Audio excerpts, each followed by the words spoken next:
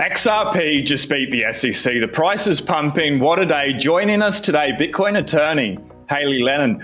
I cannot imagine a greater guest to be dropping this knowledge. Hailey is a corporate partner at Brownrudnick. Previously, regulatory counsel for Coinbase, Bitflyer, and Silvergate Bank, with over 90,000 followers on Twitter. A regulatory analyst for Forbes. Hailey, she handles regulatory compliance, FinCEN, OFAC, SEC, CFTC, front-end compliance and investigation enforcement actions. The founder of Crypto Connect. Get ready to have the veil lifted. Hailey, this is such an honor to have you joining us today. For those of us who have not met you yet, can we have a quick introduction of who is Hailey, what's a Bitcoin crypto attorney, and what did you mean?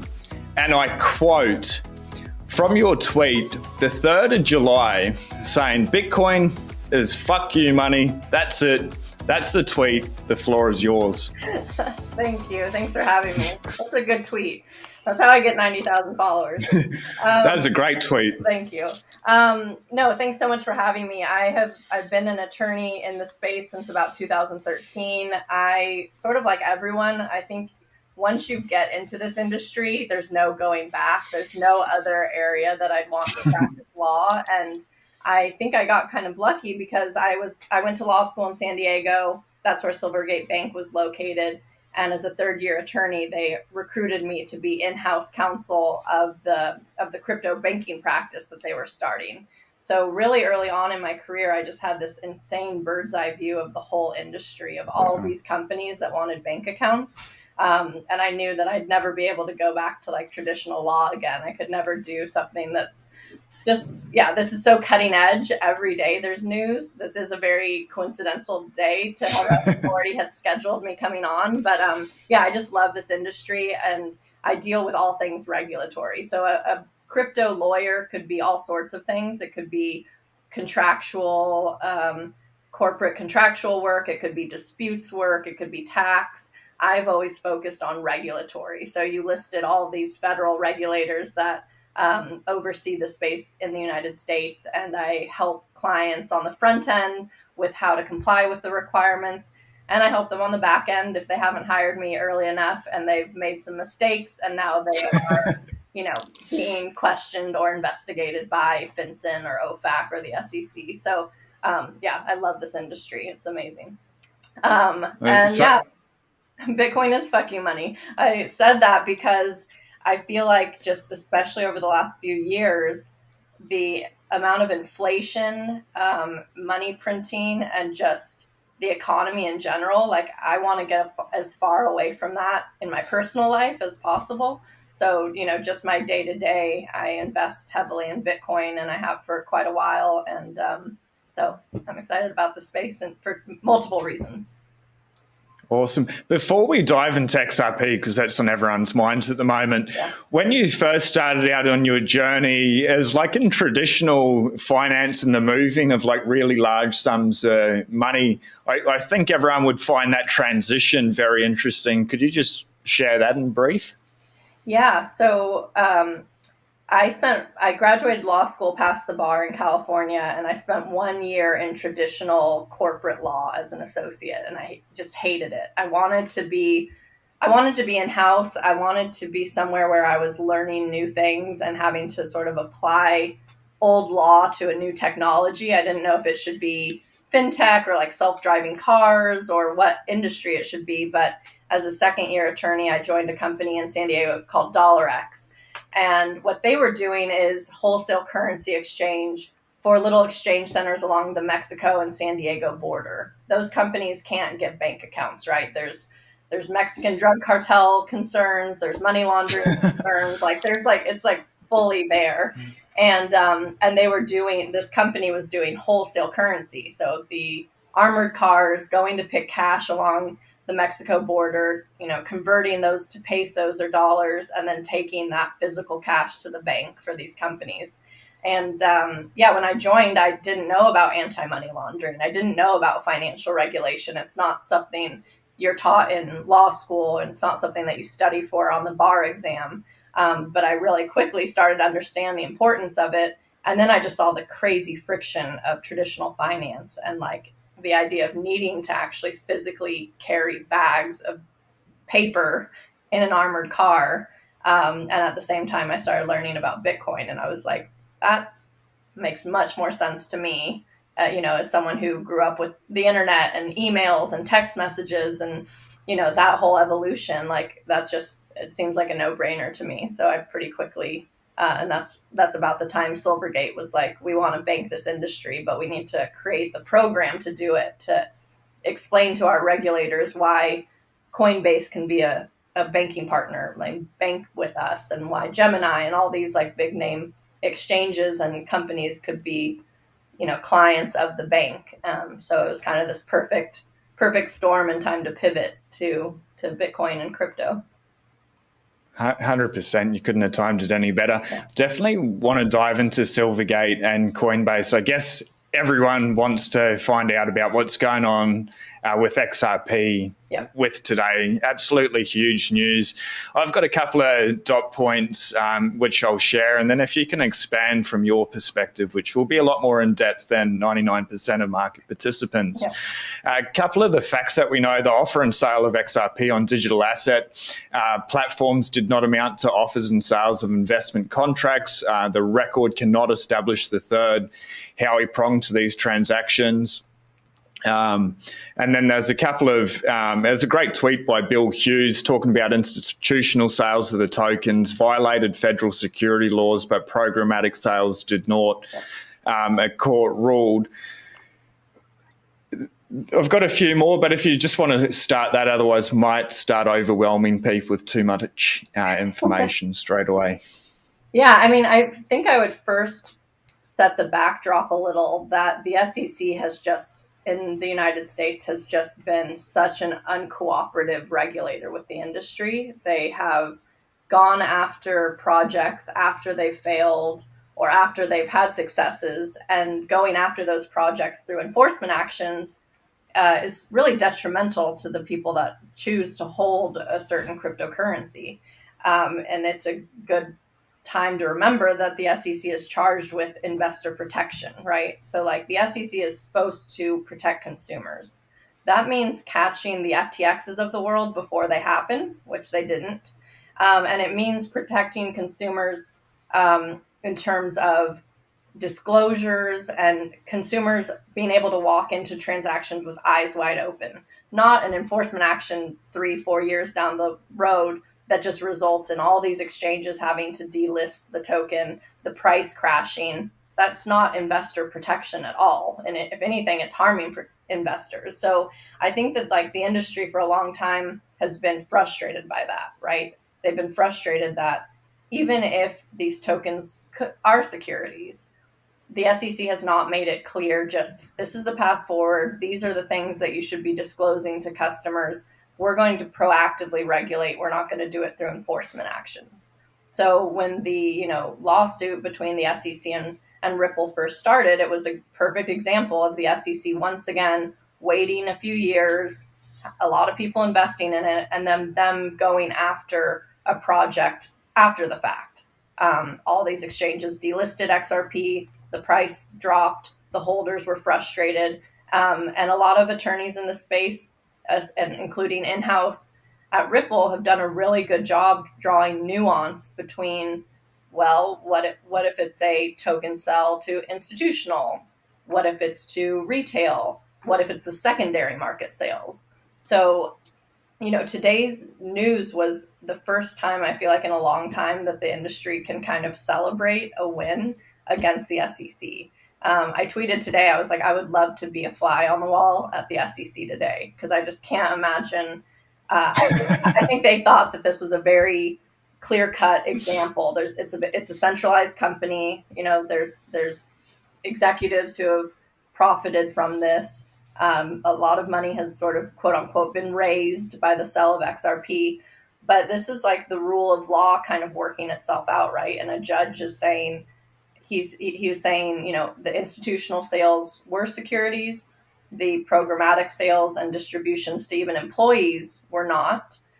Interestingly, he pointed out, like, when you are giving, if sales or giving tokens to employees almost as a benefit, those employees haven't paid money. And that's the first prong of the Howey test. So I thought the court did a really good job, in their opinion, really going through the rationale there. The interesting thing to me is that the court didn't want to opine and didn't go to the level of talking about secondary market sales. And so I think there's still some questions to be answered. And unfortunately, this isn't binding. It's not binding on other courts, especially higher courts. It's not a Supreme Court case. It can be appealed. There are still things that can, and I fully anticipate the SEC will appeal this. So it's certainly not like sort of the final win, but it shows that the SEC doesn't have a clear argument that they seem to always say. They seem very comfortable just coming out and saying, that's a security. That's a security. Coinbase, you're listing unregistered securities. Like, well, you have to prove it. If someone challenges you, the SEC is going to have to prove it. And I think that what we saw today is, judges may not always agree with the SEC stance. With this, XRP win is great for the XRP community, but it is non-binding. What exactly does that mean? Can you break that down to a more simplistic point of view? Yeah, so if you think of the way, courts work, this came from the Southern District of New York. So it's a district court case, and it's that judge's opinion. There are ways in which this can and probably will be appealed to, other circuits, Court of Appeals. Obviously, the law of the land is the Supreme Court. And so when you have just a circuit court, a district court opinion, that does not have the same binding effect. Another circuit, another district could have a different opinion about this same case. And so that's why I definitely am not taking away from what it means. It's a huge win for Ripple and XRP holders. And I would say the industry as a whole, even though me personally, I invest just in Bitcoin. I think anything that the industry can do to put some pressure on the SEC to behave differently, to not waste companies' time and resources with these enforcement actions and litigation, and instead be proactively, it's really important. But it's definitely, I've seen some people take the stance that this is like a big enough win to sort of say that ICOs are back in a place where it's okay to do them in the United States, or that there's clarity. And, like Coinbase and Kraken today chose to relist XRP. That definitely says something about the confidence they were able to glean from this district court case. But it's just not, unfortunately, the legal process is very long. And this is certainly not the sort of final stage of this story. Yep.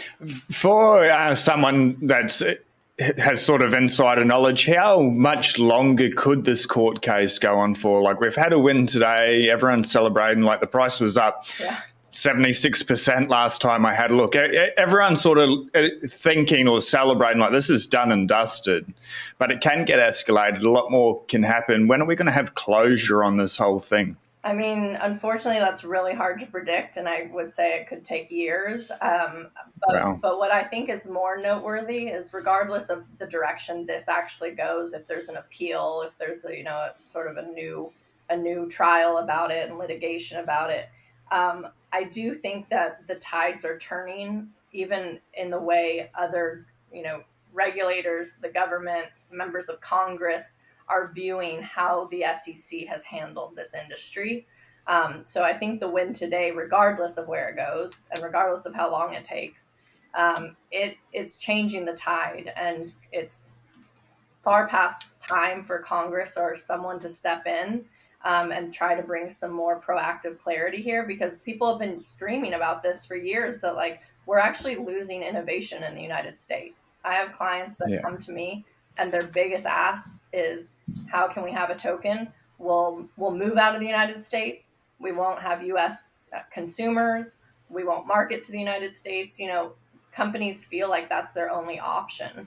And there are members of the SEC, including Hester Peirce, that I think have been more forward thinking about that.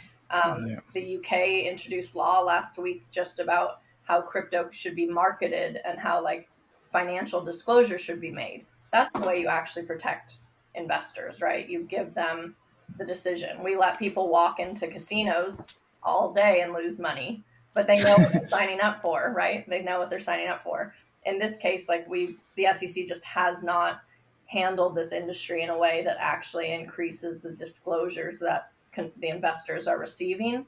And I think that today's win is going to light the fire a little bit more under the people who have been asking for a change in approach. Yeah, I definitely agree. Even if the guidelines that they came up with weren't as favorable as what people in the crypto industry would write themselves, right, at least that gives people like a point of reference or a framework that they can work inside, and then they can play within that sandbox or within the letter of the law. And people can get pretty creative and stuff, but at least it allows them to know what the rules of the game are. For me, you know, here in Australia, the opposite side of the world, Australia is pretty good with our crypto regulation, but the United States being the biggest market, if it's not clear, it affects the crypto market worldwide, globally. Yeah. So it would be nice for everyone if we could see more and more coming out of that.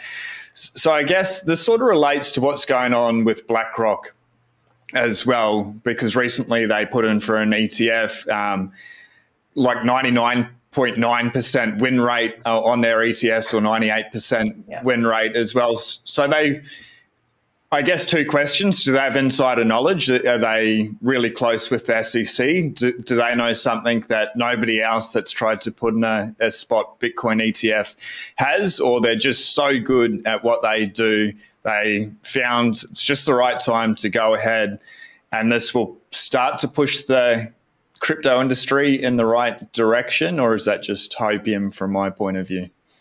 You know, when I first started, there was that flood of applications sort of from traditional financial companies, Fidelity, BlackRock, and all of a sudden I thought, what weird timing for that. Like, why would they possibly feel like right now is the time to do that? Because the SEC has consistently been rejecting Bitcoin spot ETF applications. They, you know, I think it was like the same week that the enforcement actions were brought against Coinbase and Binance. It just felt like interesting timing. So, you know, I don't have any insight on this, but my initial response was, wow, they must have had some positive conversations with the SEC and feel like right now is a good time. I mean, I do think that the SEC has been very to the point that their, you know, alleged concern about a spot Bitcoin ETF is that companies have not demonstrated that they can mitigate the fact that the industry is prone to market manipulation. Now, other countries have spot Bitcoin ETFs. The SEC's approved futures ETFs here in the United States using that same sort of methodology of preventing market manipulation. But that's what they've said all along. So if, you know, BlackRock or these other traditional financial institutions have been able to demonstrate more sort of expertise in that area, or sort of are partnering with entities like Coinbase that will help demonstrate that they can prevent market manipulation, I think that that's how we're going to get, more likely than not, an approved Bitcoin spot ETF.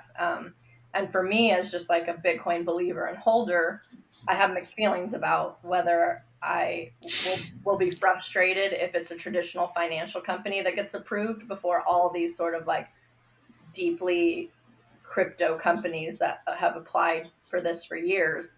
But regardless, it'll be really good for the industry and adoption and the price. And so, yeah, it's really interesting. I personally have been feeling like an approval of a spot Bitcoin ETF could happen this year, based on some of the players that have been getting into the space the way they have. Yep. So you could see the approval happening as early as sometime this year. I personally can. Like I said, I have no insight into this from like my role as a partner at Brownrudnick, but just like my guts usually ride on some of these things. I mean, I wrote a Forbes article about a year and a half ago titled "Coinbase is ready to fight the SEC," and then a year and a half later, Coinbase files a writ of mandamus and goes after the SEC. Like sometimes I can just see yeah, just have my spidey senses up and I can see it happening. Yeah. I guess when you're so focused in one particular area like crypto law, you start to see that pattern recognition. You're just going to have things pop into your mind with maybe even not knowing how they came there, but you're like, all right, I can see this happening and going there. Yeah. That's pretty exciting. Yeah. With BlackRock, well, I guess the SEC has been saying to the crypto industry for a while that they need to have something like the SSA, the Surveillance Sharing Agreement, in place, and these parameters for a Bitcoin ETF to be approved. Why did nobody else take the SEC up on that offer earlier, and it had to take BlackRock to be able to implement something like that? I don't know the answer to that. I think that if we're talking about some of the previously filed Bitcoin spot ETFs, like those were other major players in the industry, and maybe Coinbase or a company like Coinbase is more willing to sort of partner with a traditional financial company because there's some reputational risk there. There's some, contractual risk there. So I don't really know the answer to that, but I definitely think that the surveillance piece is the key piece. And at least, unlike a lot of times, the SEC has been clear about that, even if it doesn't make sense to others because of the fact that we have Bitcoin futures ETFs. They've just gone back to this surveillance and prevention of market manipulation aspect. So if someone can find that secret sauce to get the SEC on board, I think we might see it. A lot of people within crypto are very much against the establishment, especially the SEC, with the actions that they've been taking. And we call this Operation Choke Point 2.0, shutting down the banking partners. Is this a conspiracy, or in your opinion, do you see that it is actually happening, or these banks have just failed because they have done the wrong thing? Everyone in the crypto industry is saying, no, the SEC regulation is out to get us. Yeah. I think that regulation in some way is out to get the crypto industry. I think that Bitcoin and cryptocurrency challenges the way that governments and politicians traditionally were able to make money and control money. And so I do think it's a huge threat. When we talk about choke point 2.0, 1.0 was when the banking system really came after companies selling guns and ammunition and that sort of thing. And there's this well-respected idea that the banking system shouldn't debank an entire industry for any reason. But I think that what we've seen with Silvergate, Signature, these crypto-friendly banks that really helped with adoption in the early days, and then the SEC going after the Coinbase and Binance and these various exchanges, in some ways, the government and regulators are going after the two main sources of within the flow of funds, right? Because if you think about it, to increase adoption, let's just use Bitcoin, for example, to increase Bitcoin adoption and the purchase of Bitcoin, newcomers want to go to someone like Coinbase. It's easy. It looks safe. It's easy onboarding. They're a publicly traded company, right? So, they want to come to these centralized exchanges. They don't want to go try to figure out DeFi or swaps or, these other platforms.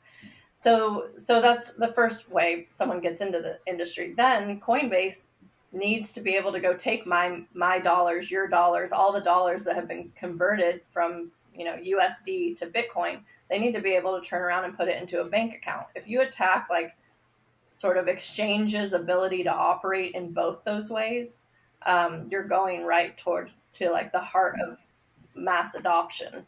The thing that I've been saying since FTX and some of these other companies collapsed is anytime there is sort of a bad actor in the industry, it gives regulators that excuse, right? That thing to point to and say, see, we told you so. We told you shouldn't bake this industry. We said this industry needed to be more regulated.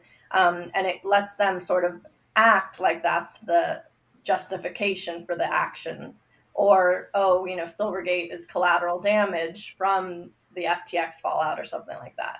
But if bad actors in the industry didn't give regulators talking points like that, we'd be much better off being able to defend ourselves and say, wait a second, like banks should be able to provide bank accounts to any legitimate companies that aren't breaking the law, that aren't, stealing money or committing money laundering. Any legitimate industry should be able to get a bank account, including crypto. But I even saw today that Bank of America is closing people's bank accounts for purchasing Bitcoin. That's something we heard about 5 years ago, 10 years ago. Like, for that to be happening today at Bank of America is just crazy to me. A few days after, by the way, there was news that Bank of America was opening fake accounts and charging undisclosed fees and things like that. So I just think sometimes government agencies are sort of in the back pocket of traditional finance. And so they do things to help, and they have ulterior motives in sort of how they approach this industry. Yeah. I'm sorry to hear for everyone in the States that does bank with Bank of America and Australia. The same thing's happening with Commonwealth Bank of Australia, Westpac. They're really limiting the amount of money that you can send to a centralised exchange. They put my funds on hold last week for 30 hours. I had to call them to be able to send it there. I've sent large amounts of money from that bank account to my crypto exchange. They said it was the first time I've ever done it because they brought out these new laws, put it on hold. Won't let me spend my own money, which is crazy. But when they hold it, it's their money legally by definition. A question, and this is going really far out. FTX and Sam Bankman-Fried met with the SEC, met with a lot of politicians, connected to a lot of politicians with his family. Is it possible that all of this was just a big setup and it was done by design, and they used FTX to create a problem, orchestrate the problem, and then with the regulation, that's the solution? We need to regulate this industry more, or SBF was just a bad actor and then now realized they made a mistake? I don't think it's as sort of blunt as him being sort of in on it with the regulators. But I do think that when you donate to politicians and you buddy up to regulators, you aren't under the same level of scrutiny as you would be. So I think of it more as, and I've heard reports that SBF and family members also were talking to the Biden administration and different people within the government in terms of a completely different topic, which was sort of COVID and pandemic prevention in the future. So who knows what all the motives going on there were. But I do think that I think eventually, like, the SEC should have to answer for why they've gone after every other exchange and never went after the one that has hurt so many consumers. So I guess my answer is I don't think it was that I don't think it was a collaboration or that the SEC was in on it, but I think that money talks, and I think that money can get the bullseye off you. Yeah, just sort of make them look in the opposite direction. So you used to work at Coinbase as well. Obviously, the SEC has gone after Coinbase pretty hard. And maybe it's a little bit hard, but do you believe Coinbase has been trying to do the right things? Like, I believe they've met with the SEC maybe 30 plus times in the last couple of years, whereas the SEC keeps saying, like, here's the roadmap. This is what you guys need to do. You're just not doing it. And then they put out all this enforcement. And then Coinbase is like, we've been trying. Who's right and who's wrong? Or is it a little bit more nuanced? I mean, it is nuanced, but the SEC is wrong because the way I think about it, like, I started my career even before Coinbase. I was with BitFlyer, and I helped BitFlyer get the fourth ever New York Bit license, right? In that process, when a regulator has some sort of like strict license application process, the very least they can do is at least be there to answer questions and to sort of brainstorm if something's not working, right? Like if the new technology is making something very confusing and convoluted, it takes cooperation for the company and the regulator to kind of at least get some feedback. And so when I haven't been with Coinbase for years now, but they've done a lot of things that are public knowledge that I think are were them showing some deference to the SEC, right? They created the Crypto Rating Council, which it was a public sort of group consortium that tried to rate cryptocurrency on how likely or not it is to be a security. They acquired a broker dealer, I believe, in like 2018. They've been public now that they have talked to the SEC more than 30 times. Once the SEC filed that insider trading complaint, not against Coinbase, but against the former product manager and his family members, this was, maybe a year and a half ago. As soon as that happened, that's when I started to think the SEC cannot be alleging a employee did insider trading of securities. The next logical step is that the SEC is also saying Coinbase lists securities. And so when they did that, I mean, I had a good feeling it was going to go in a direction like this. But if a company like Coinbase, and by the way, is publicly traded company, has been approved with their current business, they had the same business model, a few years ago when they got approved to be a publicly traded company. That's a side note. But, if a company can acquire a broker dealer, engage with the SEC 30 times, and have it still just result in an enforcement action and litigation, I mean, then no one has a shot, right? Like, I mean, then what could anybody do? I mean, I think that we will move into a direction eventually where the SEC makes it clear how a token can become a registered security and how an exchange can be a regulated broker-dealer ATS. But it doesn't seem like that's where we are currently. And I think, I totally understand Coinbase's stance in frustration against the SEC. It just is, It's like a catch-22. It just doesn't make any sense. Yeah, it definitely makes it very hard for them when there's no clarity and they don't know what to do, what to keep up there, what to list, what to delist. They're trying to run a business here and be able to offer this new technology to everyone. Some things are very exciting, other things are scams. But as an investor or a speculator or a gambler, like you're saying earlier, we can walk into a casino and they're designed to steal your money. I'm sure a lot of crypto projects are securities and designed to take your money as well. That happens fairly often. But if there's rules and regulations and it's just clear, then it'd allow investors to be able to make an informed decision and it's fair game.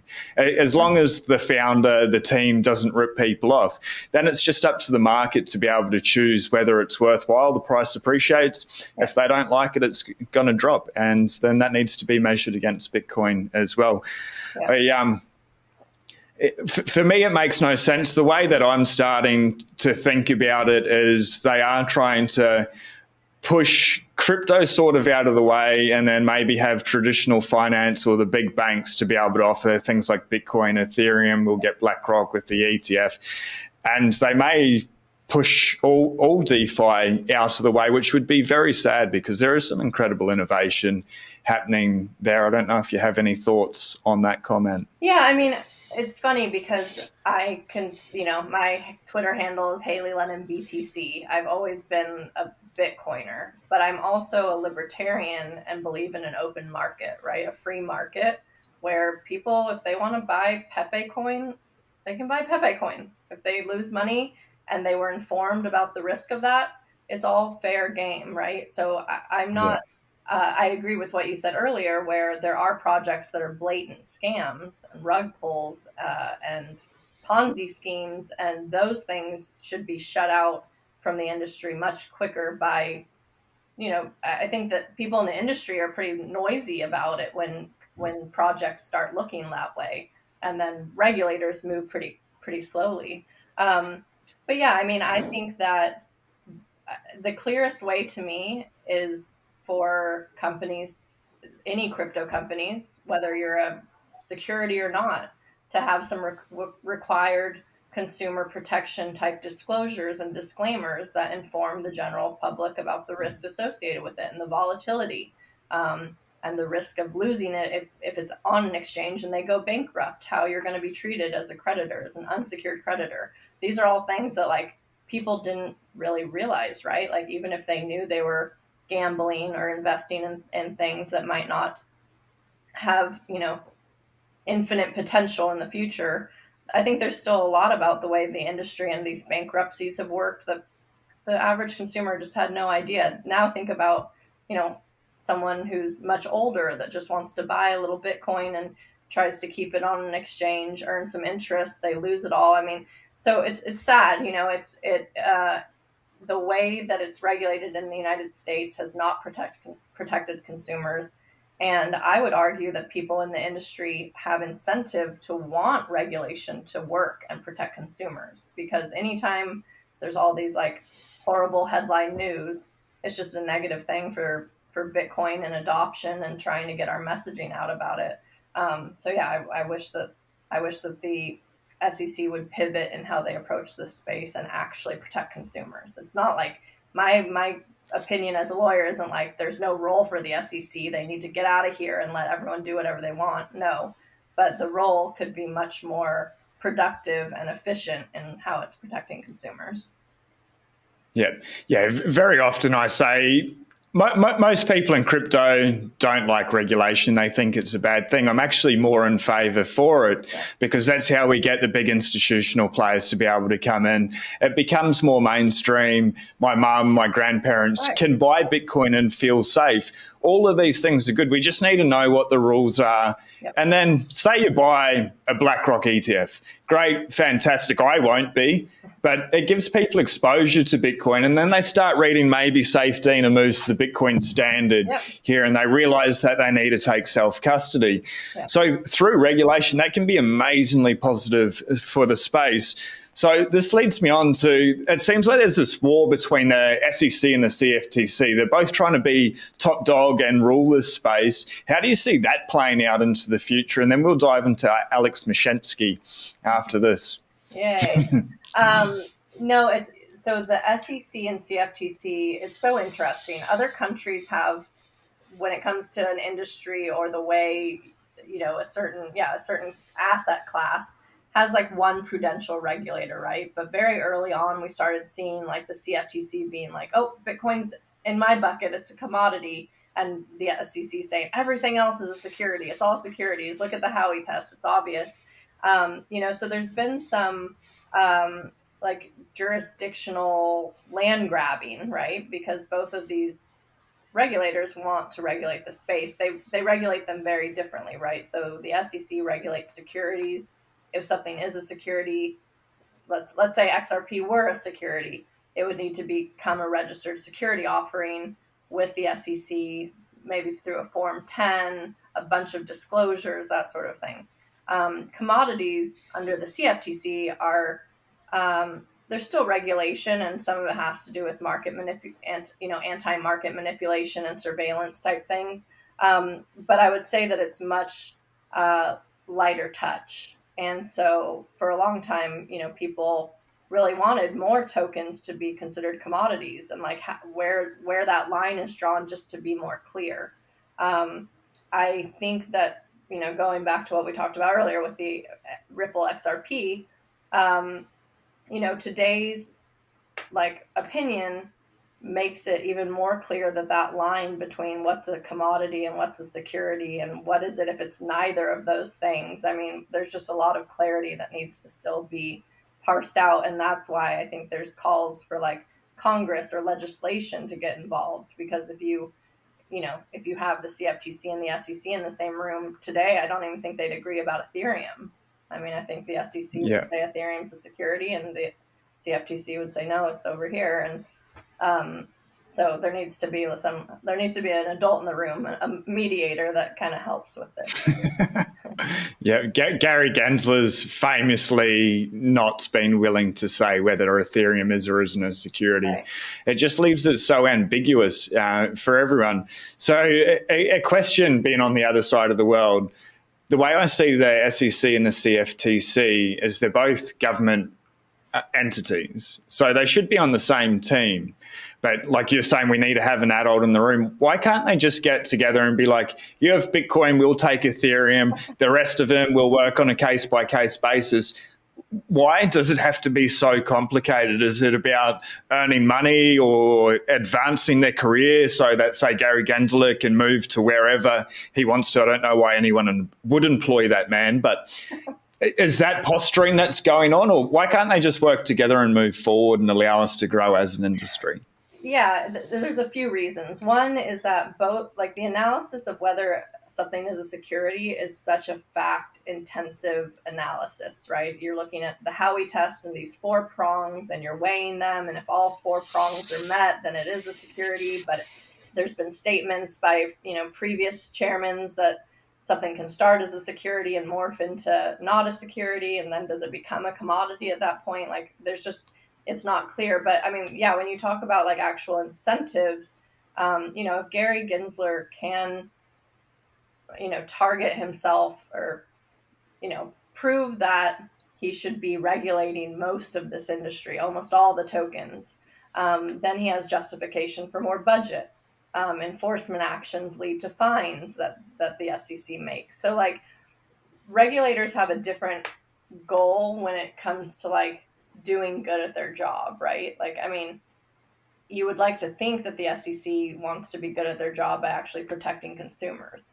It seems like they want to be good at their job by having more tokens to go after, more enforcement actions, more fines, more litigation, more wins.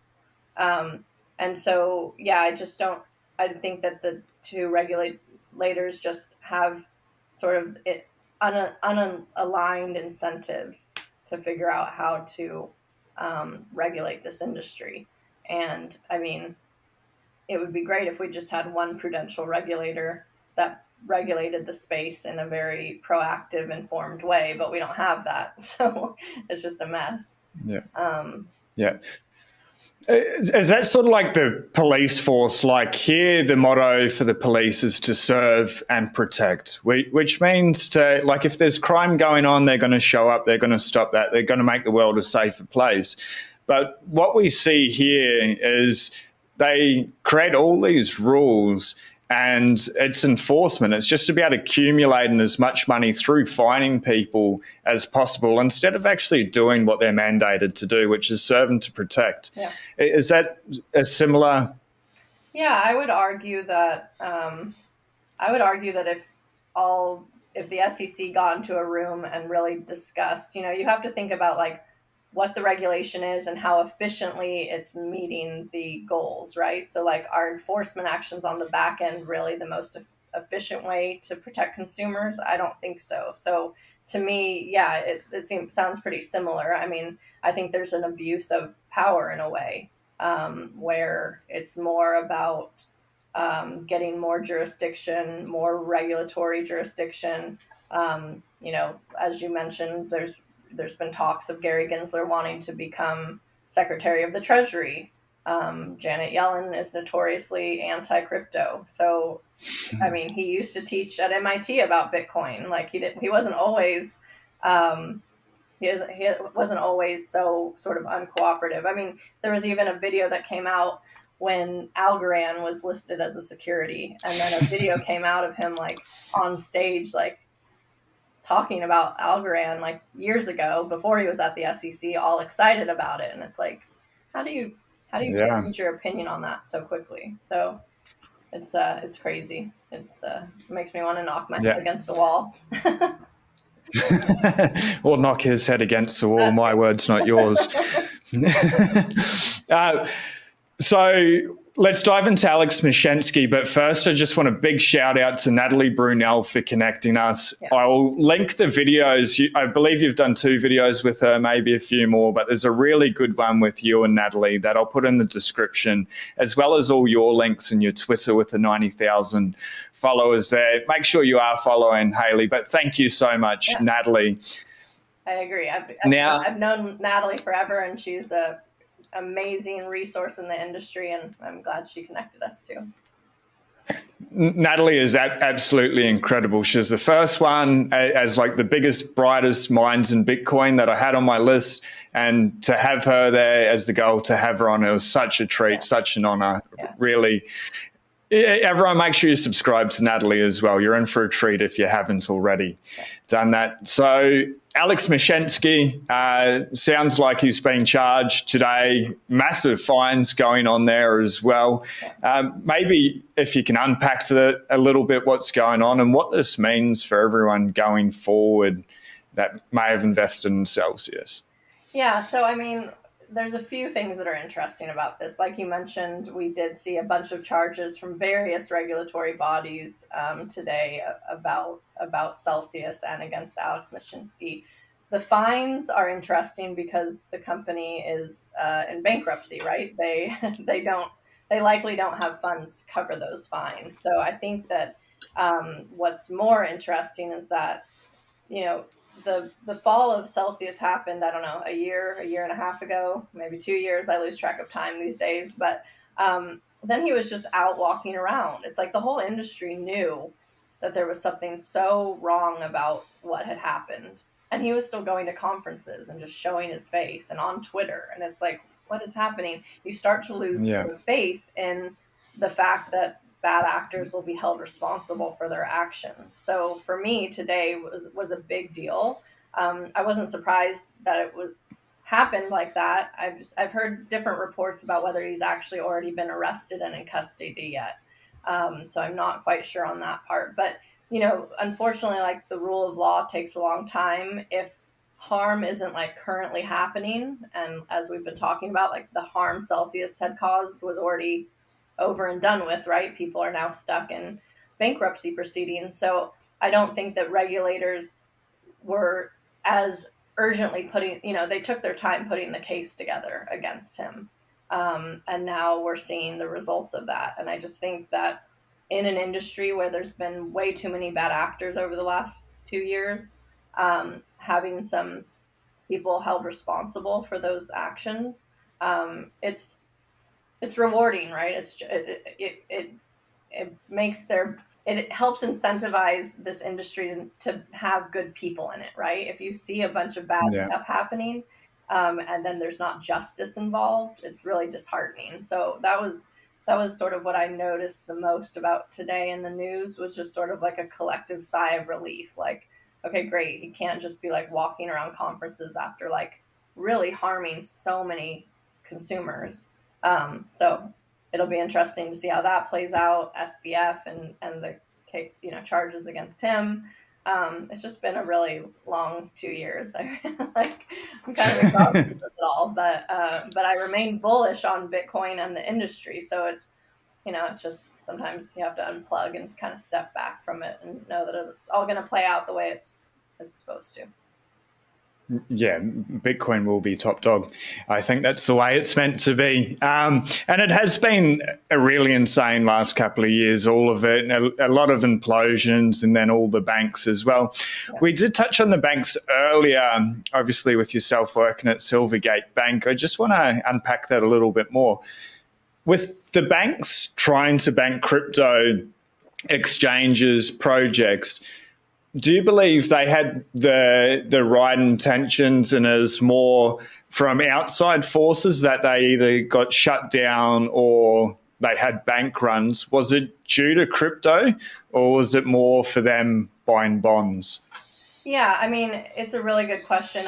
What I will say is that from my time working there, most of the people I worked with and helped create the banking program at Silvergate Bank are still there, and they are people I think very highly of. There are definitely other organizations in the industry that I don't think highly of. So I can say that with the utmost confidence that the goals of Silvergate were to support the crypto space, to get deposits, to help with some of the other aspects of their business.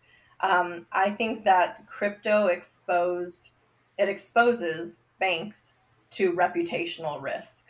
And so part of my job when I was there, and again, this was back 2013, 2014, so I haven't had any insight or inside information on what's been going on there with regulators and things. But, you know, part of it is that you really want to know that you're doing the due diligence and only providing banking services to good companies, you know, companies that were handling things the right way. And so I think that there's aspects of bonds and how they were managing things. I think that there were sort of reputational and collateral damage from the FTX fallout. And I think that allowed regulators to put pressure on them and sort of force a closure. And again, I think it goes back to it is an attack on the industry because, I mean, other banks outside of the crypto space provide banking services to companies that end up being fraudulent all the time, or the banks themselves end up doing something fraudulent. So the fact that, you know, Silvergate was so ingrained in the crypto space and happened to also, you know, they had the SEN network, which was sort of a network of different exchanges. You know, FTX was part of that, in my mind. And again, I don't have insight into what the full cause of everything was, but in my mind, you know, Silvergate's signature, those banks deserve to still be around. No, thank you. That's really helpful, diving in a bit deeper. Hailey, you're the founder of Crypto Connect, which is domestic and international meetups. Is that Bitcoin only? And can you dive into a little bit more of what that is and why you started Crypto Connect? Yeah, so the idea behind Crypto Connect came to me about 1.5 years, 2 years ago. I was doing a road trip from California to Austin. I had gotten an Airbnb in Austin for a month to try out potentially living there. But I did a road trip and I kept using just my Twitter account to be like, hey, I'm in Las Vegas tonight. Are there any Bitcoiners around that would want to do like an impromptu meetup? Or I'm in Phoenix. Is anyone there? And I was like, this is such an impractical way to have to sort of like dox myself, like as a woman traveling across the country, to be able to have to like tweet where I'm going to be and then go meet a bunch of strangers and hope that everyone's like good people. But I ended up doing that and you know, going to bars and restaurants and having these impromptu meetups, and also kind of peeing into Bitcoin meetups that already existed there, you know, and having people say, oh yeah, if you're going to be here on Thursday, I'll like reach out to my group and kind of host something. So I met all these incredible people, and at the same time, I feel like it's gotten a little quieter now, but for a long time there was this big wave of people saying, we don't have enough women in the industry. There's not enough women in Bitcoin. And it was actually started to frustrate me because I had so many amazing female friends through the years that did amazing things, like Aubrey Strobel, who was the head of marketing at Lolly. Natalie was getting into the space a ton. And I just knew all these like incredible women. So I started talking to them about this idea of a women-led organization, like the board of directors is all women. Cool. That would serve as sort of an umbrella organization for the industry. So we have different chapters. We launched in 12 different cities, and then we added 8 more. And it's sort of like having chapter organizations in those cities. So if you lived in Los Angeles, you could be part of Crypto Connect Los Angeles. As we talked about earlier, I'm a Bitcoiner, but I felt like Crypto Connect was just more of like an inclusionary name for what the organization was meant to do, just kind of like connecting people, being a resource for people. So it's been all the women on the board, including myself, have numerous other day jobs and families and things. So we've been brainstorming lately on how we can better partner with already existing meetups rather than throwing our own events, which is what we started to do last year, is actually hosting events in all these cities. So now we're working on partnering maybe with local Bitcoin meetups, maybe some apps that already exist, to just sort of integrate. But we have a member base of about 7,000 people that signed up within the first week of us announcing. So, and we did have plans to expand internationally. It's just, I don't want to bite too much, bite off more than I can chew today. Massive undertaking, especially like you're saying, the last 2 years have been wild within crypto, within Bitcoin. So slow and steady. I've got some rapid fire questions for everyone. Crypto Connect, I've put that link below as well. There's some amazing resources there for you to all do. So rapid fire, Hailey, all crypto securities like Gary believes? No, I don't think all cryptocurrencies are securities. I think many have that, day one have things that would make them potentially pass all the prongs of Howey tests, but I think that there just needs to be more nuance or optionality for crypto companies in the US. Awesome. If people didn't hear you say it earlier, are you Bitcoin only or are you a bit of an altcoin degen as well? I'm Bitcoin only, although I one time said that and then had someone screenshot me talking about Zcash once. So I have invested in Zcash, a little bit of Zcash, like a few $100s, a little bit of basic attention token. There's a few projects that I was just interested in sort of a few years ago or became friends with the founder and was interested in the project. But today I'm Bitcoin only, and I think I'll always be in the future. Yeah, it's definitely no stress. What book have you gifted the most in your life? It doesn't need to be crypto related. You know what? I don't gift books a lot, to be honest, but there are. I just received B is for Bitcoin, which is like a child ABC book about Bitcoin and all the coins and stuff. And I'm definitely that's a book that I'm planning to start gifting to a lot of my friends that are having children and wanting just like a fun gift to give them, maybe along with a little bit of Bitcoin to kind of start the kid's life off on the right note. Yeah, I've got another amazing interview on someone else. It hasn't come out yet, but someone else was talking about that book as well, which is very exciting.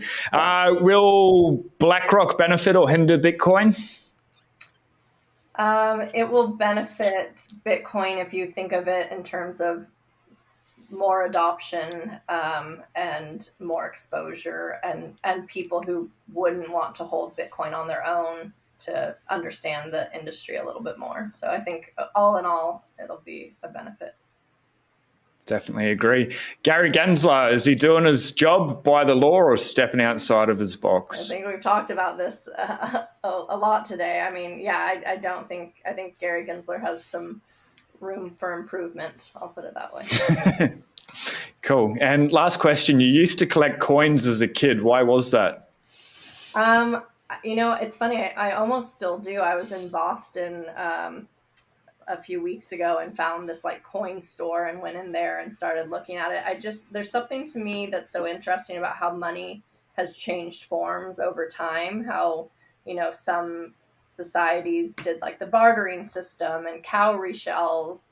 And as a little kid, I was just obsessed with coins and like the $2 bill and things like that. So it's kind of interesting that I then have become a crypto lawyer, because to me, money is freedom. And I didn't obviously think of it that way when I was a little kid collecting coins. But yeah, I just think it's really neat. There's a lot of history to them. There's some really old coins I saw when I was in Boston from like Greece and things like that. It's just neat that it's sort of this global thing that we've always dealt with. 100%. Yep, I used to collect them too, and in a way I still do. I call it monopoly money, but still very fascinating, that progression as well. And would you have a message that you'd like to pass on to everyone in the Bitcoin and crypto community, your parting words? Oh, no, I appreciate you having me on today. I think this industry has some of the brightest minds that I've come across. I mean, even thinking of my years in law school and in traditional law. I mean, I just think that we have just some really, really amazing people in the industry, and I feel honored a lot to be associated with the industry in that way. So stay bullish, keep stacking sats, and thanks for having me on. Thank you so much, Hailey. Everyone watching, thanks very much. Hit subscribe. All the links for Hailey are below in the description. Be blessed. Peace.